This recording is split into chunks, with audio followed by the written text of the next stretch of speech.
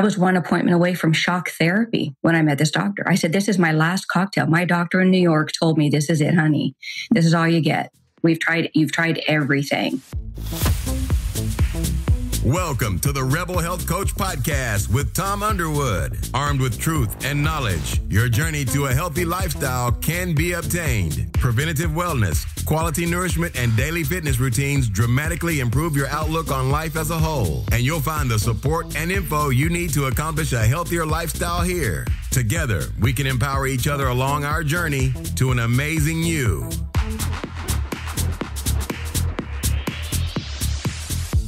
Ladies and gentlemen, welcome to the Rebel Health Coach Podcast.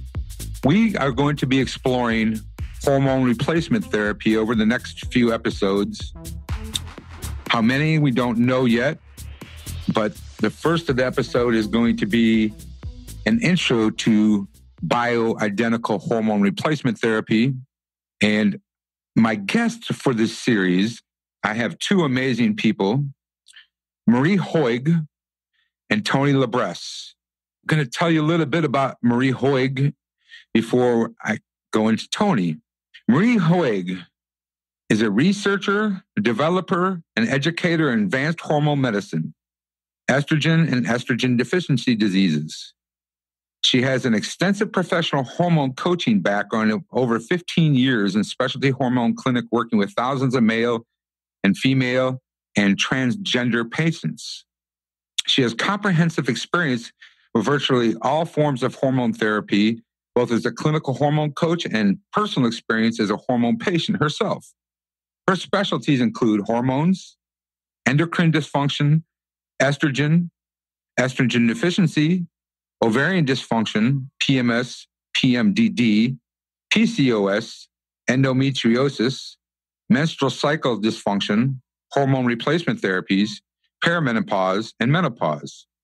Marie has considerable professional education and clinical training in functional, nutritional, and lifestyle, alternative, anti-aging, regenerative, holistic, and integrative medicines with thousands of hours of fellowship education and annual outgoing continuing education from institutes such as the American Academy of Anti-Aging Medicine, the Institute of Functional Medicine, Scripps Center for Integrative Medicine, the American Board of Anti-Aging and Regenerative Medicine, the American Board of Holistic Medicine, the Academy of Integrative Health and Medicine, and many other independent alternative medicine institutions. Marie is currently the co-founder and CEO of Panacea Sciences, a research and educational health sciences company that offers advanced bioidentical hormone therapy education and clinical application training for physicians and physician extenders, and clinical hormone coach training and education for health coaches. She is a co-developer of Panacea HRT, an advanced, customizable, standardized bioidentical hormone replacement therapy system, a proprietary formula, an advanced system designed for balancing hormones to a state of optimal and sustainable homeostasis. Marie is also a co-developer of the Panacea Protocol, a functional hormone medicine program engineered for optimal ovarian function, hormone optimization, and lifestyle medicine support of Panacea HRT. My next expert on this field is Anthony Llabres. Anthony is a certified functional medicine practitioner and a certified health coach. Anthony has practiced in the health and wellness industry in one fashion or another for over 30 years. Anthony maintains a degree in biological sciences through USNY with a minor in psychology. Anthony is very honored and privileged to have served our country in the United States Army as an air traffic controller for 4 years and the U.S. Air Force Reserves as a medic for 8 years. Additionally, Anthony retired in 2014 from the Federal Aviation Administration after a 30-year career as a professional air traffic controller manager. His tours of duty include Alabama, Kansas, Texas, Germany with the military, and Pennsylvania, Chicago, New York, D.C., Miami, Vero Beach, West Palm Beach, and Fort Myers with the FAA. Anthony's certifications and training programs include FDNP, which stands for Functional Diagnostic Nutrition Practitioner, the Kalish Practitioner, Kalish School of Functional Medicine, Functional Medicine University graduate with a 4.0 GPA, Weatherby Blood Chemistry Analysis graduate, School of Applied Functional Medicine, Level 1, Certified WellGuard Practitioner, ELSA, LRA, and ACT. He also is a Cresser Adapt Platform, Prague Certified, Dr. Brian Walsh Functional Metabolism graduate, Advanced Education in Ketogenic Diet and Carb Cycling, and a personal trainer. In his spare time, he enjoys playing ice hockey, weight training, and researching. Anthony's practice now specializes in hormone counseling and BHRT consultations, along with the routine ailments that our clients suffer from on a daily basis. Welcome to today's episode of the Rebel Health Coach Podcast. In this first episode in a series of episodes diving into Bioidentical Hormone Replacement Therapy, or BHRT, I have two amazing guests that will be along for the journey with me on this series of BHRT. The first is Anthony Llabres and Marie Hoag. In today's episode, we will give you a brief introduction into both my guests and then dive into a brief intro to bioidentical hormone replacement therapy. Over the course of the next few episodes, we will be diving more into this for you. If you have any questions you would like answered along the way, please reach out to me via email at tom@tomunderwood.net, and we will get these questions answered for you along the way. I hope you enjoy this show. And my first guest up today is Marie Hoag, or Moxie Marie on Facebook. I want to start with you because ladies first, and I really want to know where the Moxie came from. Where the Moxie came from? Well, online, I'm known as Menopause Moxie. And hello, and thank you for having me on your show. I really appreciate it. And it's my pleasure to be here with Tony too. So the Menopause Moxie came about, maybe about 5 years ago when I was working at a hormone clinic. And I was reading online, doing some research on estrogen and menopause. And I came across a lot of misinformation, but a lot of women who have started blog sites on menopause offering their expertise and recommendations for how to deal with the symptoms of it. And what I was reading was not what I was witnessing in the clinic. You know, these women are really suffering. And so I started my own blog to discuss my personal and professional experiences with women with hormones and menopause and perimenopause and menstrual cycle health. So then when I started talking about, the truth, what I consider the truth with hormones and menopause, there are a lot of women that were unhappy about that. But then there were a good number of women saying, tell me more. So what do I do now? I get what you're saying, but what do I do? And so that kind of led me to my next venture of opening a company, Panacea Sciences, which we developed an advanced method of HRT and a functional medicine hormone enhancement program.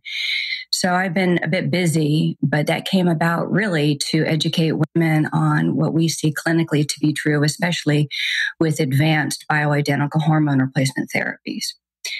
So that's kind of where that came about. And I don't spend as much time on there as I'd like to. I will here in the near future, but we've just been in development with our protocols and trying to give not only physicians solutions clinically for hormone replacement therapy options, but women too, that they don't have to live that way and they don't have to live through menopause. In fact, they don't even have to go through menopause at all. So, and that's kind of where my stance is. And it's controversial, but it's very clinically effective. That's where I got started on that.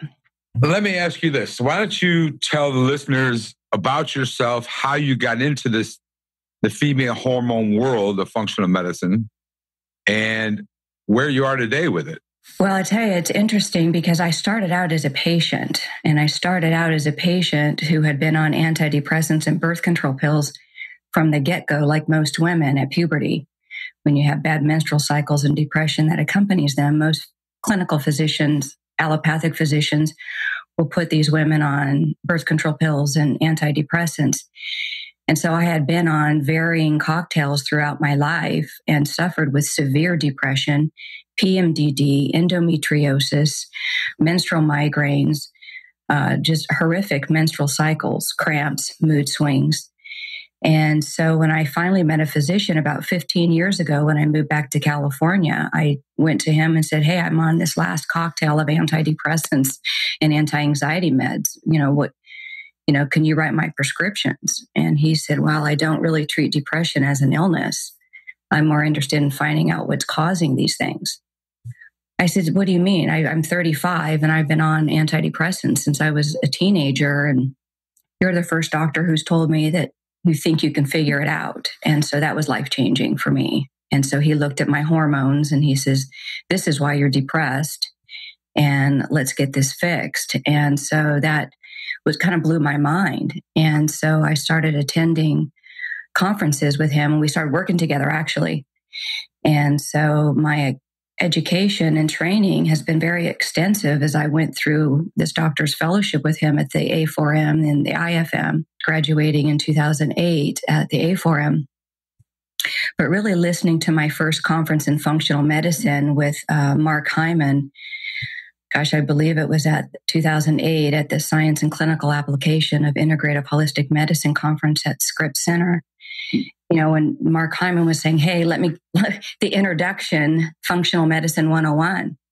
And so I knew that that's what the approach of the doctor that I was working with was doing. And so we tried to just suck up as much information as we can over the years.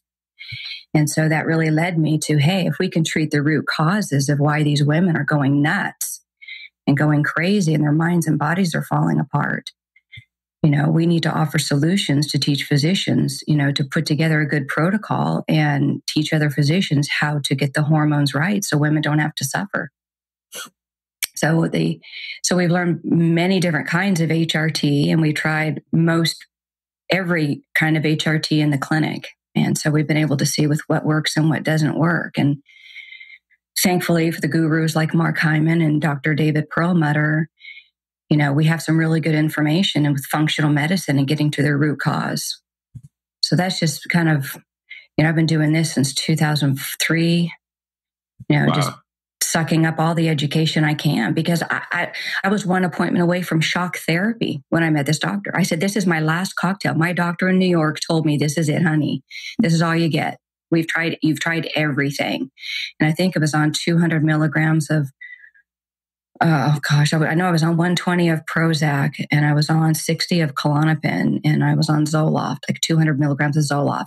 Wow. Cocktail. And that was just so I can get through my day. That was so I wouldn't explode. I mean, that left me very numb so I can actually exist and actually feed my children and care for them. And I couldn't, it was going crazy. And so when the doctor first recommended, he said, listen, according to your labs, this is why you're depressed and you don't have a Prozac deficiency. So let's find out, let's figure out how to fix this for you. And so he was a physician who thought outside of the box, that a lot of doctors in the area, would say, oh, well, doctor, he's kind of out there, that alternative doctor. But it was that alternative medicine, that functional medicine approach that saved my life. And so I've been on a mission since. I haven't been on an antidepressant since, and that was over 15 years ago.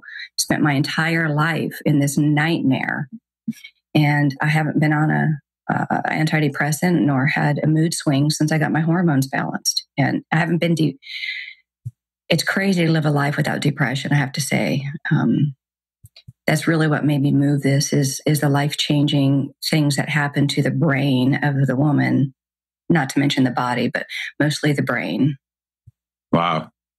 That's a lot.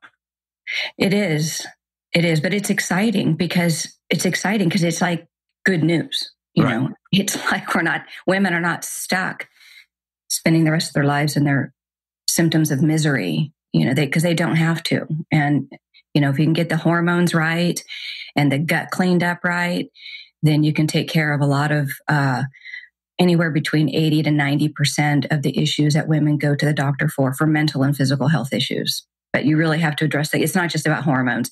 You really do have to address the gut. And that was a process and learning over a period of time too, that gut microbiome is critical, and hence really the strong need for health coaches to assist in, hormone balancing.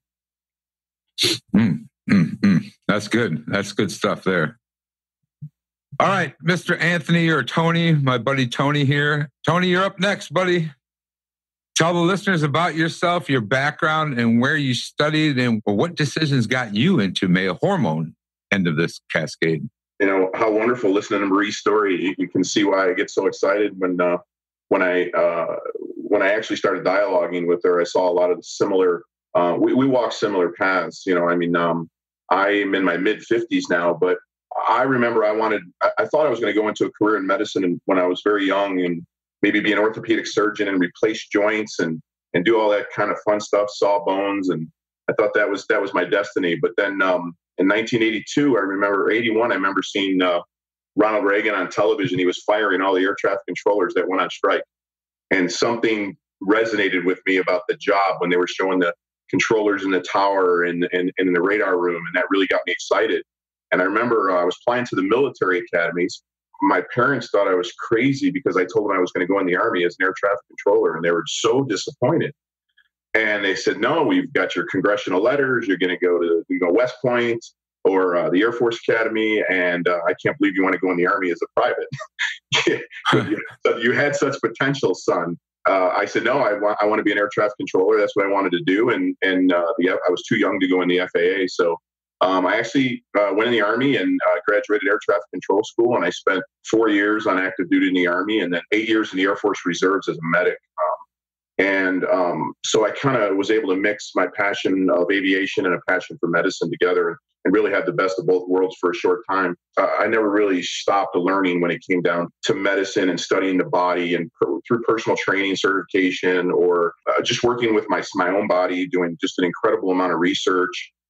We didn't have the resources back then that we do now, so it's actually wonderful, and it's much easier to do research. Well, for the most part, it's easier.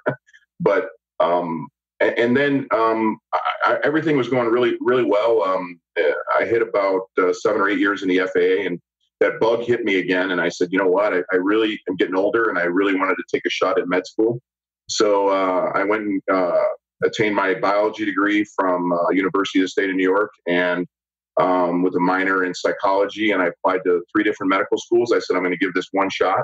Let's see what happens. Took my my exams and applied to the med schools, and unfortunately, I didn't get in. I didn't get into either. I was very disappointed, as a matter of fact, when you get one denial letter and a second denial letter and a third denial letter, and then you look at your grades and say, what else do I have to do to get into these schools? I thought my grades were good enough, but I didn't. And whether it be destiny or whatever the case, I ended up sticking with my career in the FAA, and 29 years later, I retired. But in the meantime, I knew I was destined to find my niche somewhere, because I wasn't just going to retire and drop off the face of the earth in my 50s. So about 5 years or 6 years before I retired, so it's been about 10 years of practicing one way or another, I kept looking for different avenues to train. In other words, I was looking at allopathic medicine, and it wasn't quite attractive to me. So I ended up looking for I was unbeknownst to me back then, I was really looking for my calling in functional medicine and root cause type therapies and detective work. And there just wasn't any training available back then. So I just kept studying and being self-taught. And I actually worked with a few clients unofficially, pro bono type, policemen, firemen, low testosterone issues, depression, with the things that I had learned. Then fast forward to about my late 30s, I started realizing that I didn't have any reason to be mildly depressed. I didn't have any reason to be not feeling well. But I noticed that even with all the working out and the ice hockey and all the things that I was doing, I was very active, that I wasn't able to maintain the level of performance and certainly the body composition that I had once been able to attain through that same level of conditioning. When you think in your late 30s, life was really good, great occupation, lived in a wonderful place. Everything should be great. I mean, there should be no mild depression, no ill feelings. And for some reason, I just couldn't figure it out. Something was really bothering me. So then I did a very deep dive into chemistry did some self-teaching, partnered alongside of a PhD chemist, discussing my issues, and paid for a few consults. And it's actually back then, when I went to my physician, you get the same old story, and everything looks fine. Of course, he didn't test the right hormones, didn't do the right testing at all, like we would do nowadays. And so it was going to be up to me, and I knew that. So we actually did saliva testing back then, and even in saliva, the testosterone levels were incredibly low. The estrogen levels were unfortunately very high. So that gave me my first glimpse into actually troubleshooting my own personal issue. And through that process, never on any type of medications other than just the necessary to get through day by day. I noticed some joint pain too, that thyroid was starting to deteriorate. So no doctor would give me testosterone therapy. When I requested the service, nobody would give it to me. Most couldn't even be literate. We couldn't even have a conversation about it. So I decided I was going to take matters in my own hands, and I actually went to an overseas resource. And my very first experience with testosterone replacement was actually quite interesting, using a testosterone powder and actually diluting that in DMSO. And using DMSO as a carrier oil to make a solution, a mixture for 1 to 2 drops, delivering 3 to 4 milligrams per drop of testosterone onto my skin every day. And just doing the first time I experienced it, just doing the 1 drop, which was, I believe, 3 milligrams, I actually, the very first day, felt a little bit better. The fog hadn't lifted completely, but I felt a little bit better, just overall sense of well-being. The second day, I moved it up to 6 milligrams. The body normally puts out for men about 7 to 10, 11 milligrams of testosterone a day. And I actually moved it up to a 6 milligram dose, and then I felt a very profound improvement over the next 2 days. So that was kind of my journey into the beginnings of testosterone replacement therapy, and that was almost 20 years ago. Since then, I've accumulated a lot of training. We've come a long way. Now it seems to be more and more accepted. Although the delivery methods and the skill level of the physician is crucial when delivering TRT for men, and you can call it optimization, because that really is my goal, is to optimize, whether it be through health coaching or hormone replacement therapy. So that's pretty much the short version of the very long story, Tom. All right. Thank you. Now, let's talk about, let's like a BHRT 101 today, so we can give the listeners a little idea of what we're talking about as far as BHRT versus traditional hormone replacement therapy. So how does BHRT differ from traditional hormone replacement therapy?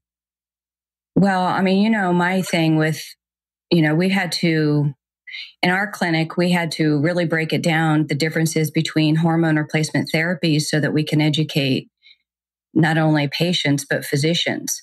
Right. Because not all HRT is the same. And so we broke our HRT down into generations so that we can explain the differences with patients and what they can expect. So as a coach and educator, when patients say, oh, well, I'm on hormones, but I don't feel that way. Well, because you're on different hormones. And so all generations of hormones have different clinical outcomes.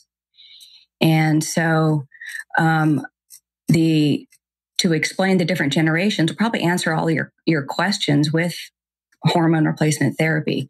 So I'll start with the first generation. First generation HRT are typically the orals, like birth control pill. They're synthetic. They're synthesized. They're manufactured with chemicals in a manufacturing plant. This generation of HRT, typically these hormones are dosed at low doses, very low. Doctors are told to dose at the lowest dose possible. Dose for the shortest amount of time, the same dose every day. And some of the brand names are Premarin and Prempro and your regular birth control pills. There's no real education or training, and doctors are reading the package insert of the samples of these hormones to prescribe them. There's no real education. These types of hormones tend to stop working within weeks, one, because they're so low, and that they're at the same dose every day at such low doses that they just stop being effective.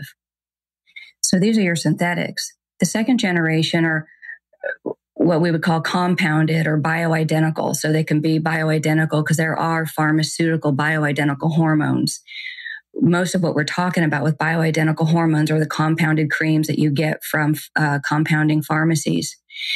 This mindset, too, is the difference between the first and second generation are the synthetics and bioidentical. But it's also dosed at a lowest dose possible for the shortest amount of time.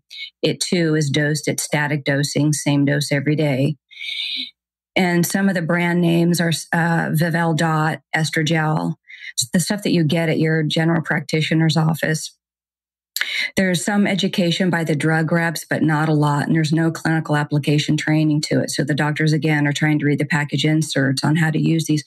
But also there is some training. In fact, this is what the A4M, the American Academy of Anti-Aging Medicine, and the Institute for Functional Medicine, this is what they teach physicians. So if you were to, a typical doctor would go and get alternative education to learn how to balance hormones, they would typically go to one of these institutions, and then this is what they would learn. They would learn the low-dose bioidentical, designed to treat the symptoms of hormone deficiency, but not fix the hormone deficiency altogether. So it's symptoms management with low dose. And these hormone replacement therapies tend to stop working in about 6 to 8 months, maybe 9 months, sometimes less, because they're at such low doses, and they stop working. But this generation, more than any other generation, creates an estrogen dominance effect in women. We didn't see estrogen dominance 10 years ago until doctors started writing this kind of HRT. And now there's a lot of women with estrogen dominance because there isn't enough estrogen in the system to naturally detoxify the estrogen out in a timely fashion. There's a big difference between these two, and it's how the hormones are administered in the manner that it's administered. So third generation are compounded bioidentical creams, meaning bioidentical. They're derived from a plant, but still synthesized in a pharmaceutical plant. So you can't take the molecular structure of a Mexican wild yam does not mimic a human molecular structure. So there needs to be some synthesizing. So there's really no true, plant-based hormone. There is some synthesizing. Well, third generation, now you have a different dose. This is not low dose. Now, this is what we call an intermediate dose, a medium dose. It's higher than the low dose. But one of the biggest differences with this is the rhythmic, the way it's administered. It's administered in a way that mimics the natural physiology of each hormone. So when you administer estrogen, the dosing is going to mimic that natural hormone-tied physiology, whether it's with estrogen's hormone cycle or progesterone. Those hormones are dosed in that manner. Doctors that do this, there's one brand name that I know of, and that's the Wiley protocol. And there are other doctors who have done and who've been taught the second generation HRT who found that it clinically stops working. And they had taken themselves to the next level of education and sought out advanced HRT training. So these doctors will do this, or they've developed their own hormone rhythmic dosing protocol aside from the Wiley protocol. So there are a few doctors that do this type of HRT. There's some training, some clinical training, but no clinical application training. It's a lot better than first and second generation HRT with results to clinical outcomes, but there's still many clinical flaws. And it was our experience with the Wiley protocol that it really only works on about 20% of our patients if we dose it according to the recommendations of Wiley's protocol.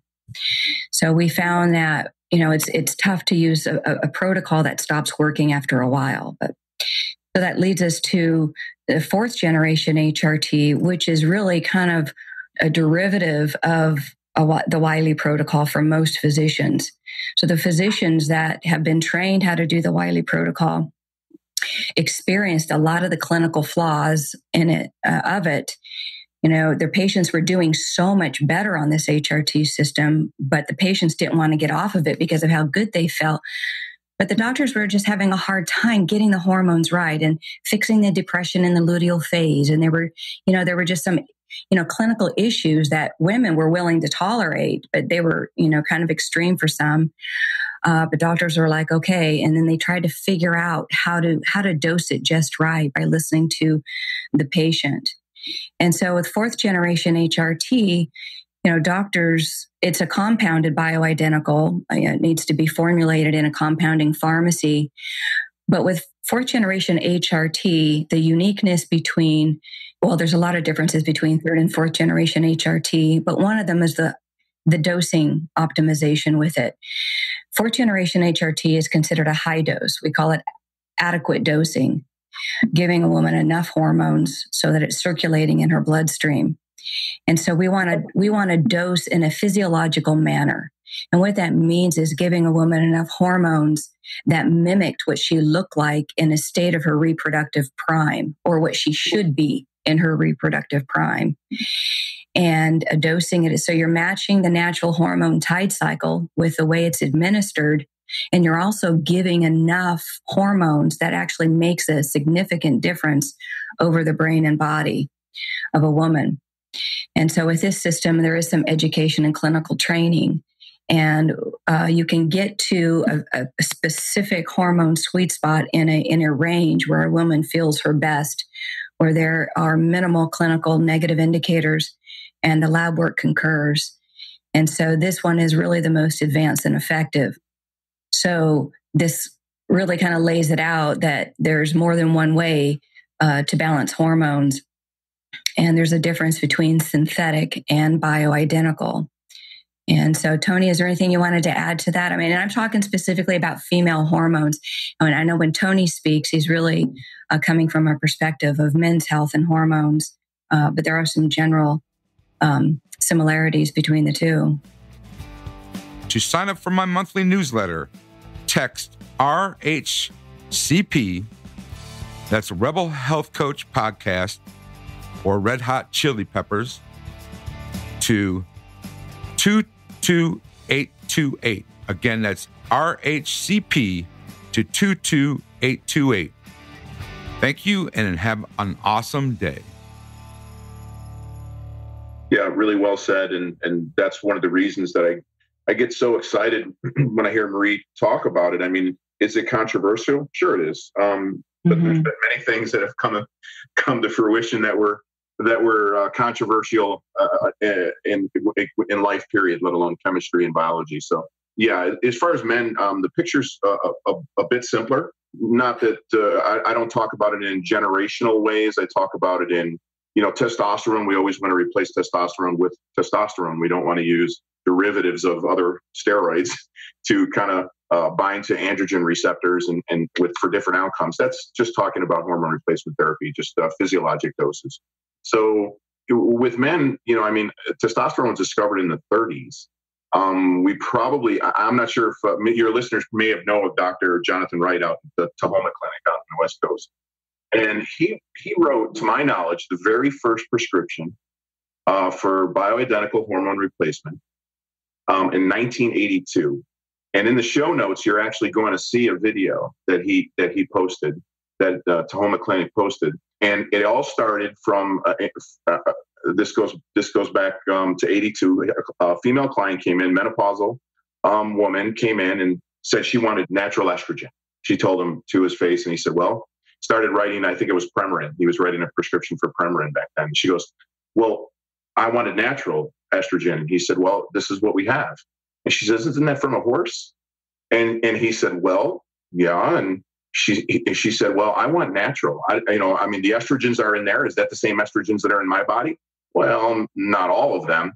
And she said, well, you know what? I'm going to come back in 3 months and maybe you'll have this all figured out.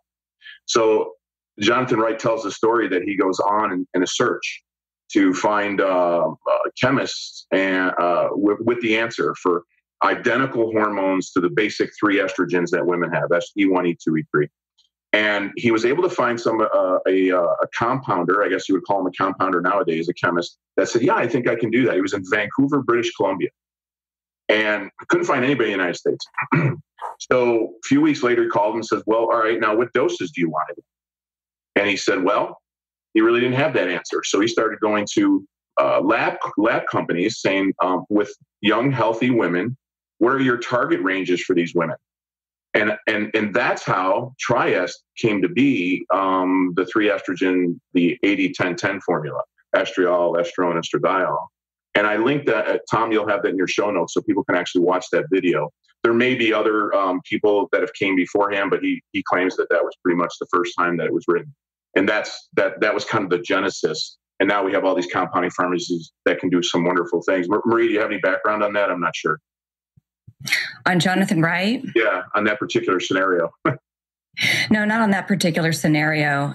Jonathan Wright's education, we learned that in second generation HRT. And that's where, he certainly is a pioneer in the HRT industry. Yeah, I'm not sure what he's doing today, but, I don't think anybody writes a prescription for Triest anymore, maybe Bias, but not Triest. But yeah, that was really interesting, just doing my homework on that and actually watch. It's only a 6-minute video of his statement, and it's actually very interesting how things come to be, and how things just take off, which it very well, this fourth generation may very well be the next thing, the next thing to actually take off, and women are really going to thrive, because that's what we're after. We're after optimization and a maximum enjoyment in life.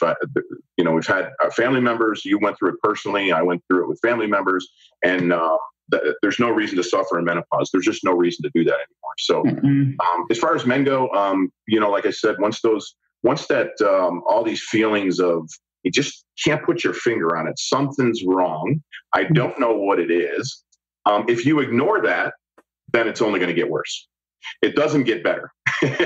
So it goes into a tailspin eventually. And then, like you said, then you have the SSRI prescriptions and all kinds of, and eventually maybe an antipsychotic if it gets bad enough. So it's testosterone in men, extremely important. It is the male hormone. Well, Tony, wouldn't you say that there's just a lot of misinformation on andropause and the conversation about male menopause? Yeah. I mean, there's just like even periandropausal men. It's just men don't realize that they're going through the exact same thing women go through, and that it's normal and they don't have to. Yeah. Men seem to, doctors many times uneducated doctors don't ask the right questions. The men don't, sometimes they're embarrassed to discuss these symptoms of what's happening in their body, especially if you go to a female physician and they don't want to have that dialogue with the opposite sex. But most men that I talk to, their eyes light up when you start having this discussion about, hey, there's help here. There's help available. The panels that I run, my serum panels that I run, are very comprehensive. But for less than $300, we get a very clear picture of what's going on in the body. So I implore men to actually, if you're going to spend any money anywhere, save your pennies and spend less than $300 for a good quality lab panel, so folks like us can actually look at it with a physician, and actually we can coach and come alongside somebody to improve their life drastically. I'm not saying every man has to go on testosterone, so I don't want that to be misconstrued. There's certain things based on the lab work that we can do to actually help them. But yeah, lifestyle changes, all the things that come along with it, nutrition, exercise. That sedentary lifestyle is a killer, sitting in the office under dim lights, fluorescence, and not getting outside. And when you do go outside, you put on sunglasses, circadian rhythms, cortisol elevated. All of these things are players. And Tony, don't you find out too, what we found clinically, as I'm sure you do, is the symptoms come on over a more gradual period of time than women's, where there's just like hot flashes and signals and everybody is in on it because a woman doesn't shut up when she feels so horrible. Yeah. But a guy, it just kind of is conditioned to kind of suck up his uncomfortableness, whatever if it's physical or mental, and it kind of keeps adding on over this gradual decline. And they're like, and then you've got this, who is this guy? Who is this guy I'm living with? You are not the same, just like men say, who's this woman? Right. It's like, but yeah, I think it's becoming more and more socially acceptable for men to say, hey, yeah, I feel like crap too, honey. You're not the only one. I want to feel good too. And that's where, health coaches like you fit in to help these men say, yeah, it's okay. This is socially acceptable. And yeah, you don't have to live this way. I mean, I do like the simplicity, and balancing hormones, as you know, for men is different than women. I mean, men are quicker, less knobbies to dial in a shorter period of time. And, they get a quicker turnaround result, and yeah, and it's really nice to see that before and after with men. It's very rewarding. I know that I've found that, as I'm sure you too, watching men transform into the men that they used to be or always wanted to be. Yeah, absolutely. I want to go back a little bit to Marie and talk about the estrogen dominance leg of this. And we'll get into this more in another episode, but, there's a lot of talk out there about too much estrogen dominance, but estrogen is very important. Yeah, there's a lot of misinformation about that. And I mentioned that, when we were starting HRT many years ago, over 15 years ago, women didn't come in with estrogen dominance. This wasn't something that we saw a lot of. Usually we saw a lot of estrogen deficiency. And the main school, the main hub of education for training physicians on alternative hormone therapies, alternative than allopathic conventional, like first generation HRT. Because when you don't do a rhythmic dose, when you're not dosing your hormones or administering the hormones in a way that replicates this hormone physiology, then you don't trigger a receptor response. And receptors are very important in detoxifying estrogen. And if there isn't enough circulating estrogen in the blood of a woman, she's not going to be able to detoxify the estrogen out of her system and methylate it appropriately. A woman needs to have enough. And so doctors that are misdosing hormones and doing the low static dosing, because you're not getting this upregulation of receptors, then you're creating an estrogen dominance effect, because receptors are important because it's vital in the way that the hormones are received, the way the hormones are circulated and utilized, as well as how they're detoxified and methylated out of the system. This all needs to be done in a timely fashion. And if a woman is just given low dose hormones all the time, every day, and this doesn't trigger a receptor response, then the body, there's no way to detoxify it out of the system or utilize it. And most of these women will show low estrogen levels because it's not circulating estrogen. And so when you're estrogen dominant, you have all the symptomology, sore breast, bloating, gut dysbiosis, inability to sleep, moodiness, irritability, horrible menstrual cycles. And the doctor keeps trying to give them different types. And a woman will go from one doctor to the next thinking, oh, well, you're alternative. You do bioidentical hormones. Yeah, but he does low static dosing. And so this creates an estrogen dominance effect. And so when we get these patients into the clinic and we see that they're on low dose hormones, you get them on the right hormones and start triggering this peak of estrogen on between days 12 and 13 is what triggers this receptor response. And so when you get a woman's hormones balanced, you need to upregulate enough receptors so that her body can receive the hormones, utilize them where it's needed, and get rid of them in the timely fashion. Otherwise, a woman will just become estrogen dominant. Okay. And give a brief explanation of rhythmic dosing for people that don't know what rhythmic dosing is.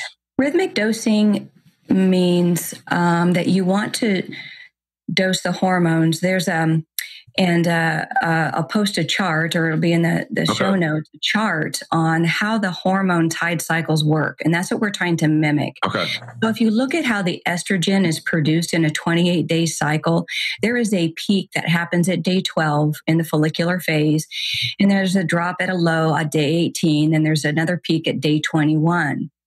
These peaks are very critical. The follicular peak is really critical. If it's high enough, this is when the receptors are triggered. Not only for estrogen, but for all the other hormones in the female body. So the progesterone now works as the calming hormone. If a woman is taking progesterone when she only has low estrogen, or she's taking low dose estrogen, then the progesterone doesn't act as the calming hormone. It acts as a depressant and an anxiety antagonist. And so when you dose the hormones in a way that you're triggering a receptor response in the follicular phase, then the secondary peak in the luteal phase with the peak of progesterone, this is progesterone's peak, these two peaks help shed the lining of the uterus. And so it helps the progesterone work better. It the progesterone peak downregulates the estrogen receptors. So it's all supposed to function like a fine-oiled machine. Progesterone has its peak, estrogen has its peaks. And if you recreate these peaks with the hormones, then the body thinks it's doing it on its own. Right. And so the body's functioning the way it's supposed to, not with low flat hormones. You get low flat dosing hormones, then all you're doing is creating an estrogen dominance effect where a woman can't detoxify it. They're just, if you cycle the hormones, and you don't necessarily have to cycle the hormones to be able to detoxify, but you need physiological dosing, meaning that you are also mimicking the levels of a healthy reproductive female, not just at such low doses to treat the symptoms of estrogen deficiency. Okay. The goal is to fix the estrogen deficiency issue altogether, not just continuously chase the symptomology of estrogen deficiency with low static dose hormones. Okay. Awesome. Tony, to you now. Dosing for men for testosterone, I know because I've been through it, that the doctor just hands you a vial or writes you a script for a vial and says, here, shoot this in your butt once a week. And you're lucky to get that. Right. Yeah. And yeah, exactly. Because usually they just first start you on a cream. Right. Androgel, which we all know is like putting deodorant on your underarm. It's like Premarin and Prempro. Yeah, it's the equivalent of a low static estrogen. Yeah. Yeah, it causes more problems. So yeah. I know that, like I said, this is what the doctors do, and you're giving yourself one shot every week, and that's not mimicking the natural cycle of testosterone either. Sure. So what is your? I mean, so the males have the same rhythmic dosing also. So how do we fix that? Yeah, the delivery systems are interesting. From pellets to patches to creams to injectables. They had a buccal for your mouth. Yeah, no, and in my experience, which is it's pretty extensive, what I see works best is small, frequent doses, just the basic body rhythm doses. So if your body, for example, for argument's sake, is putting out 10 milligrams a day, something similar to that, introduced into the peaks about 9 to 10 a.m. in the morning. So if you're dosing at that rate, you're going to get a very favorable response from the body. In other words, you're not going to get uncontrolled estrogen levels. You're not going to get red blood cell macro issues where you're going to have problems controlling red blood cell size and or volume. But you are taking over the axis that belongs to the body. So when you do that, when you take over the HPTA axis, when you start to interfere with that, there are some inherent responsibilities that must come along with that. So you have to understand the luteinizing hormone cycle, the feedback loops, the other hormones that are involved, and many of which we probably still don't know to this day. So when you shut down the body's feedback system, then it should be the physician's responsibility to make sure that those missing links are at least addressed. And when I say the missing links it's not just as simple as putting testosterone in. In my experience, where men thrive the most is small, frequent dosing, and I would choose injectables as my choice. And it's not the old school days of a harpoon 21 gauge 1.5-inch needle in the rear of your butt. That has nothing to do with it. An insulin pen that diabetics use daily for insulin to deliver it, maybe 28 gauge is fine. And you can even do sub-Q injections. I've had good results following clients with sub-Q, and I've had very good results with just a small IM injection in their shoulder or their thigh. No worries whatsoever. And, like Marie had said, men are so different, and frankly, they're just simpler. I mean, there's no way to get around it. Women are much more complicated. That axis has many more moving parts. Right. But the men, like Marie said, after a few weeks, maybe a month or 2 months or 3 months, they may come back on the old dosing schedules, the one shot a week or the one shot every 2 weeks, where they get a big bolus dose, 250 milligrams all at once. And the body says, what did you just put in me? And how am I going to manage all this? And then all kinds of crazy things happen. And then the beautiful roller coaster ride starts. The first couple of days, you might feel great. You might feel on top of your game. Things are better. Your mental acuity is sharp. Everything's feeling good. There's no fog. And by day 6, 7, 8, 9, 10, the crash starts, the downward slope starts. And by the time you're barely walking into your physician's office for that next injection, and that's not the way we want to do it. Anybody that's doing that, that's listening to this podcast, needs to go and find a new physician. So we don't want to do it that way. But in my experience, DHEA, I do backfill the DHEA pathways based on their levels, and most often pregnenolone. If I hear of any complaints of brain fog, not thinking clearly, that normally is an indication. Sleep problems, that normally is an indication. Maybe 30 milligrams at night before bed of pregnenolone, so it can filter down into all these other hormones and all the other pathways that, frankly, we're just not aware of. That's the body's rhythm. That's what the body wants to do. We just took over that pathway. We took over that axis. We shut down the feedback loops. So there's going to be inherent problems outside of simply just testosterone alone. So that's that would be my favorite. But some men don't want needles, so they'll do the creams. Absorbability issues, consistency. It's less predictable, in my opinion. A little more aromatization. So conversion to estrogen problems. Not everyone. Some do fine on it, but case by case basis, my personal choice where I've seen the absolute best results, very consistent, small doses, more frequently. All right. The physiological dosing is really two simple concepts. It's either high enough dose to make a difference, and this could be static, or it's dosed in a way that mimics the natural physiology of the way that hormone is secreted. And with men, my little experience is a little different. We did the rhythmic dosing in our clinic for men, and we did not get the same results as a rhythmic dose for women with a transdermal cream, with a higher dose and a rhythmic. Just, there are different reasons, but you can use a high dose testosterone therapy and be static and have it be in a physiological dose. You just want that dose high enough to make a difference, that it actually changes brain function and body function. And so it could either be, but it can be static. I don't want you to think it doesn't have to always be dosed in the same format as the rhythm of the hormone.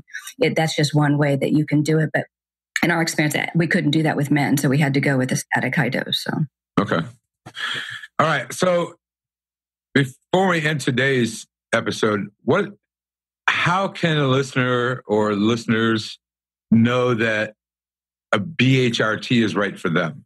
What is some of the symptoms they're noticing that they should address to say, hey, maybe I should look into this? Okay, yeah. For women, there are a lot of women that are on hormones right now, right, and still have all the symptomology of low estrogen. Okay, I mean, they're also on medications to treat the symptoms that the hormones should have taken care of. So these women, I would highly recommend that you really think outside of that box and find a clinician, a physician who understands this physiological dosing, who will give you enough hormones that there's enough circulating estrogen in the blood to change brain and body function. So I wouldn't even mess around with first and second generation HRT just because you're not going to get enough, and you'll create an estrogen dominance effect. What about men? What's some symptoms that men should look for, knowing that, hey, I need to look into this because this is some of the things I'm suffering with? Yeah, not that low libido. Testosterone is 100% the issue with low libido, but that's one of the signs. Right. Erectile dysfunction, the diminished intellectual capacity. You're not as sharp as you used to be. Starts out with low-grade depression, so you'll start to see why am I feeling this way? I should be. Everything's going pretty well in life. Why do I feel like I do? Because it doesn't feel normal. Very lethargic. That's another thing. Things that you were able to do, it takes you a lot more concentration, energy to actually complete the task. Osteoporosis. I mean, you see men, especially with the more aged men, really just a loss of bone mass and muscle mass. I mean, we need more muscle. We need to keep it on our body metabolically for many reasons. But so those, if you notice the belly fat, the mid belly fat that you didn't have before, start to accumulate at a faster pace, that's an issue. The classic man boobs. If your chest boobs are sagging, right. If you can't see your penis when you're at the urinal, if those are all issues that should get your attention, right? That should wake you up. That's the wake up call. Right. That you're probably a little bit late to the party, but you need to seek assistance. Okay. So that dad bod thing, Dad bod all the way. Yes, absolutely. So, but then you get to the point where you see, and I saw this the other day, is that it was a father and son. And sadly, the son's body was almost a mirror image of the dad bod that his dad was walking around with. So it started at a younger age. Yeah, we'll see that. I mean, I have, the client base I have, and I have some younger men, plenty of data. It's really alarming, the low T rates, and I'm sure we'll talk about that in the future. Yep. But the low T rates and the elevated estrogen rates, right. Just the exact opposite in their 20s. I'm not talking about the 30s. I'm talking about the 20s. Very alarming. So we need to wake up. We need to bring attention to this. And Marie and I that was one of the reasons we wanted to do this. The word needs to get out. It needs to be circulated. And as much good information, does everybody have 100% of the information are required? Probably not. Is everybody 100% correct? Probably not. But we need to have the discussion. The discussions need to be had. Right. And that's what's most important right now. We have methods out there that have proven to be very successful. I lack the clinical experience with women that Marie has, because she's worked in that and she's developed the process, her and her partner. I've worked with a lot of men, so I'm very familiar with it, not only at my level, but with many, many clients. There is help, and it's available, and it's out there, and we're going to teach you how to seek out better practitioners to get those answers too. Exactly. All right. Good. I think that's a wrap for today. I mean, that gives a brief, overview of where we're headed, and I'm looking forward to this. I know there's going to be some controversy along the way. It is what it is. And I know we're going to probably, some of the people out there that, especially when we talk about estrogen and the whole cancer issue, that'll come up. And I'm looking forward to talking about that, because there is a lot of misinformation about that and keeping physicians and patients scared of estrogen. And so this is why I'm doing this, is to really clear the air on that. Yep. BRCA gene, the BRCA gene, right, Tom? Right, Tom. Right, Tom. The BRCA gene. Oh, no, I'm not going there today. Self-mutilation. That's just it just drives me crazy. So, yeah. All right. Thank you guys for hopping on today. Appreciate you both for taking the time, and I can't wait for the next one. Looking forward to it. Thank you, Tom. It was a pleasure being on your show. Thank you for joining in today with the Rebel Health Coach, Tom Underwood. And be sure to subscribe to the show so you can catch all the episodes. With desire and commitment, you can implement a lifestyle of wellness and fitness. For the support, encouragement, and tools you need to be successful, visit tomunderwood.net.